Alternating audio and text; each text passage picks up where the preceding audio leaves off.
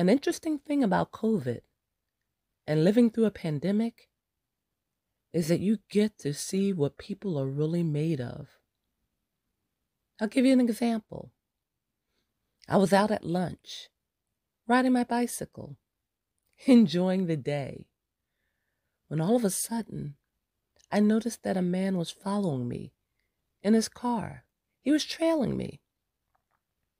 We stopped at a light, and he began to talk to me through the window, through the open window. He asked me my name, which I didn't oblige. He told me that I looked very nice and very attractive. And then the light turned green, and we both took off. Well, of course, you know what happened. We hit the next light together, and we were able to continue the conversation. He was an attractive man, and I thought, why not? So when he gave me his number, I took it. And then I gave him mine. And he asked, when can I call you? And I said, right away.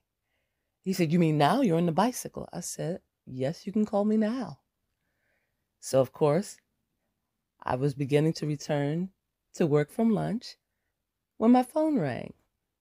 I picked it up, and we began to conversate. He told me about himself, the fact that he was downtown, and because of the pandemic, the only time he got to get out the house was to do work. I told him a little bit about myself, and we began to make arrangements. When I asked, are you married? Is there someone in your life? And of course, the answer was yes. He had a wife. He had children. He had another life. But he still wanted to pursue me. So I thought about it. And I told him that there are enough men in the world that I don't have to destroy someone else's life. I don't have to make another woman sad or angry or depressed. He looked at me as though I was being a little too dramatic, but I meant what I said. I know how it is to be hurt, to be betrayed, and to find out suddenly, unexpectedly.